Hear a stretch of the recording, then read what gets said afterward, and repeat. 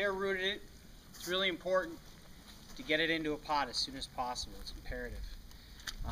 Doesn't have any muck around the roots to keep it moist. I just water it. It'll be good for a few minutes.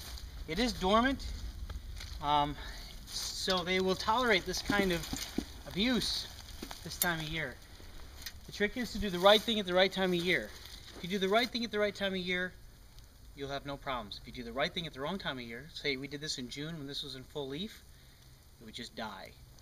Now there is some people, especially up in Louisiana, that collect in May and June. We've tried it here in Florida, we can't do it. It just doesn't seem to take. I put them in the mist and they do grow, but they just don't have the same vigor that these do. We put these in the mist and they pop excellent. All the way up and down the trunk.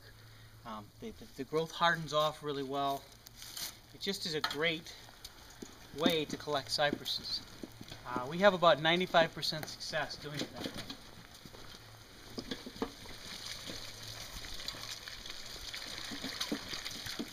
Next thing I'm going to do is select a pot that it'll fit in. These are rather large pots, 20 to 35 gallons. We have root maker pots, although I don't usually put cypresses in root makers. I put podocarpuses in there, and a lot of other trees that I collect. A lot of the cypresses typically are put in solid pots with a good mix. The mix that I put it in is what all of these trees are in. It's 70% pine bark, 20% sand, 10% peat. They also add miners and we add organic fertilizer.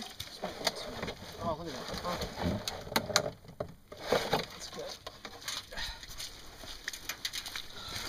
Oops. Let me get my loppers at.